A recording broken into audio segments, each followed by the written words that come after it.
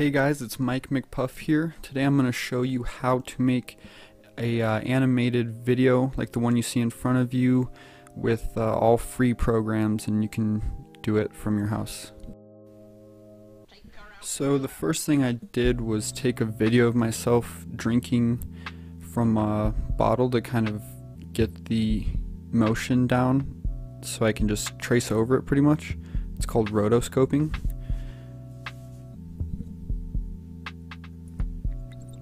I just use a pretty cheap video editing software called VideoPad. You can really use whatever. You just want to get that little clip of whatever you want to trace over.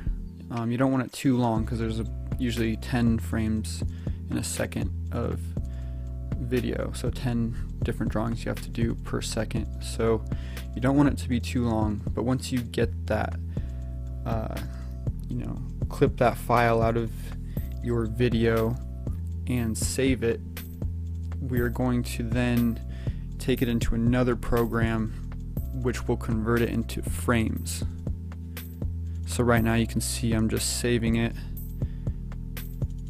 making a special folder for the kombucha file, and then we are going to take that into another program. So this program right here is called Free Video to JPG Converter. We're going to upload the file that we just made of the reference video, and I usually, since the video was about 3 seconds, I'm going to choose to make 30 frames out of that. There's a few different ways you can do.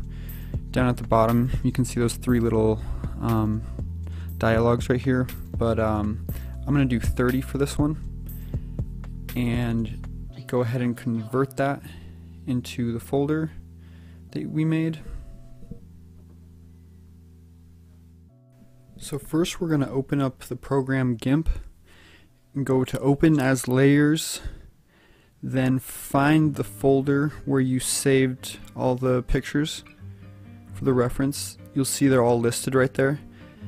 Click the top and then the bottom while holding shift, and it's going to select all of them. Then you're going to hit open, and that is going to open all of them as different layers inside one project pretty much. That's why we hit open as layers instead of just open.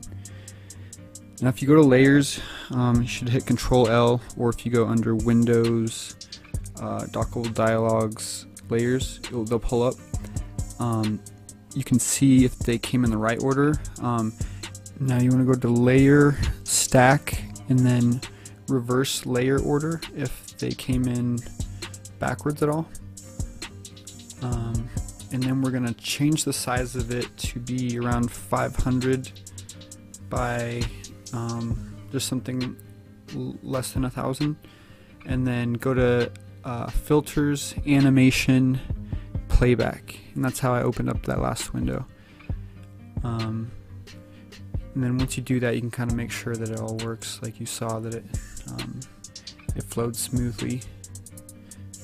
So after I do that, I'm going to create transparent layers to add on top of each different frame.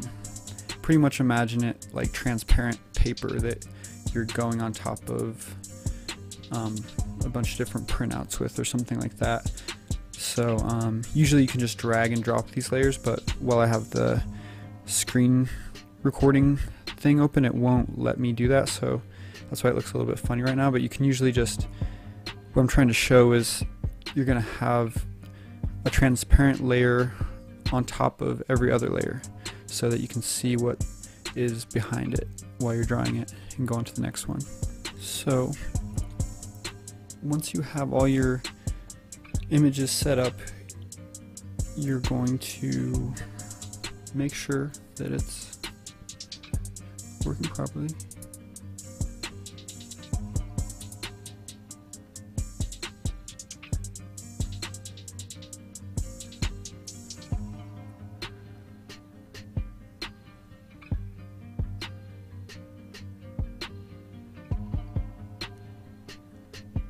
Now Now whenever I do something on a project, I make sure to save it a few times to have a backup and a regular one in case I accidentally save something that was messed up, like especially before I check the animation and change its size, because there's no way to really make it go larger again without losing some of the resolution and stuff like that.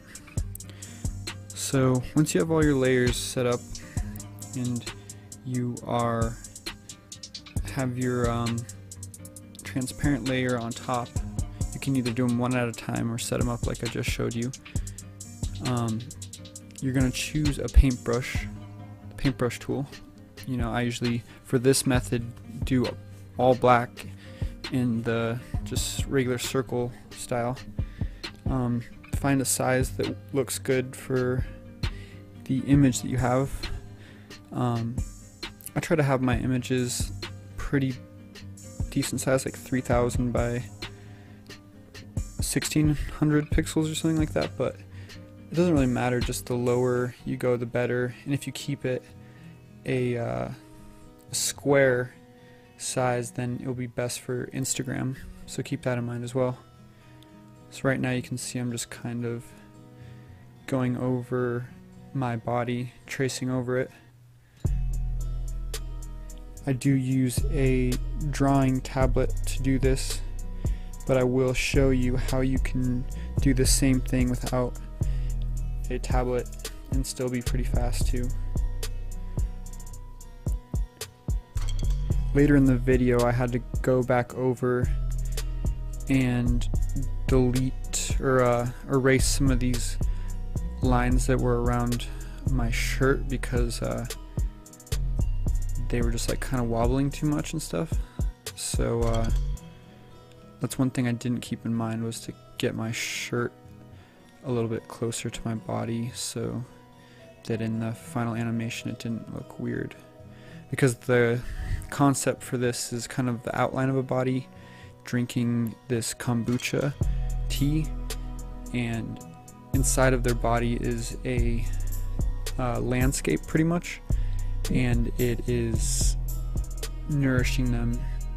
So we just kind of want like an outline of a body and a face. We don't really want too much detail on it. The next step is going to be to merge down each layer. So you're going to right click each layer,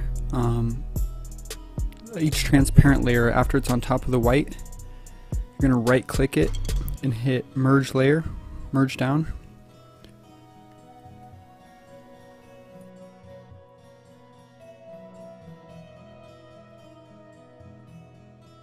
Once that's done, you're just going to go and click on all the original reference photos. Click on the layer and then click the little trash can towards the bottom of the layer screen to delete it. That's going to remove those so that when we play the animation back, they won't show up in there as well.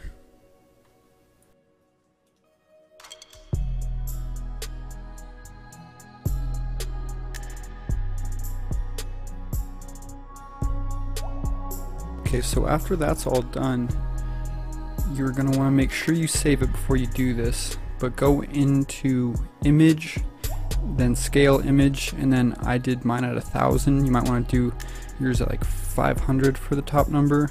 Then you're going to go to the filters, animation, then playback to watch it and make sure it's looking how you want it to look so far.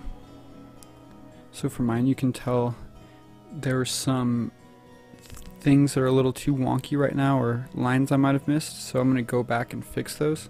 So before you do anything else, make sure you go back and hit undo to get it back to the original size.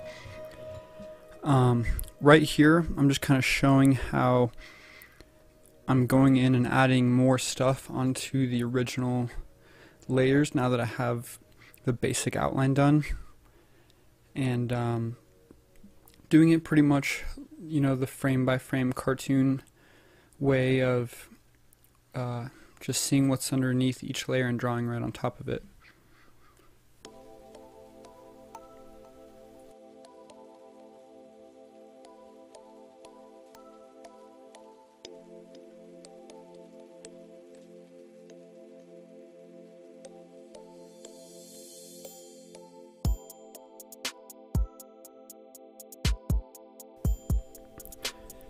So the next thing you're going to want to do is to put a threshold filter on each one.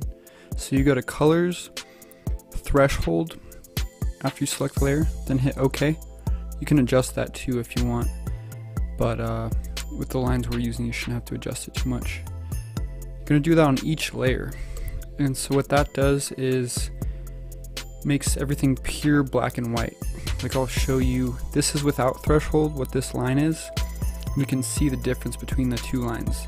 The left one hasn't been thresholded yet. That's what it looks like after the threshold.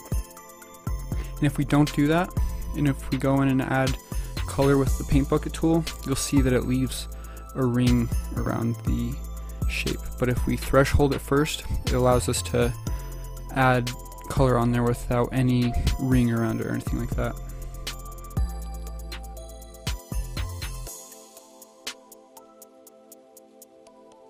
Once that's done, you can go in and check your animation again under the animation filter just to make sure that it's looking good so far. So at this point I'm pretty much just using the paint bucket tool on the very right, and selecting the color I want, then just putting it in that area for each different layer, and that is how I get the color in there. And if you want your color to change at all, you pretty much just have it slightly adjust as you go. I'll try to show that a little bit later in the video.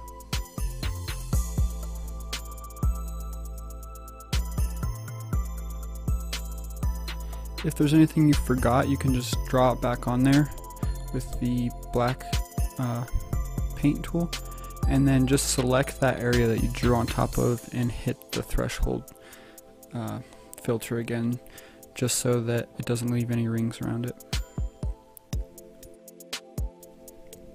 So this is how you transition your colors from one to another. For instance, I'm trying to make this dirt a little bit darker, like fade from kind of a lighter yellow brown into a darker orangey brown. So I'm just going to keep selecting colors that are a little bit more towards the final color on each frame, just barely adjusting it. It's kind of a thing you learn to do. It's really not that hard. You just kind of see where the other color is on the spectrum, and then we're going to use this select by color tool, the little finger pointing at the colors. And what I did here was I selected all the blue, and then I filled in the blue with raindrop kind of effect to go in there, and had it change in every layer.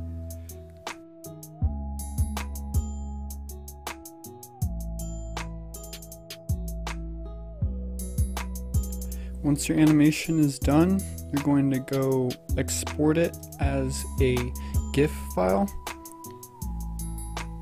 So just go .gif after whatever you type.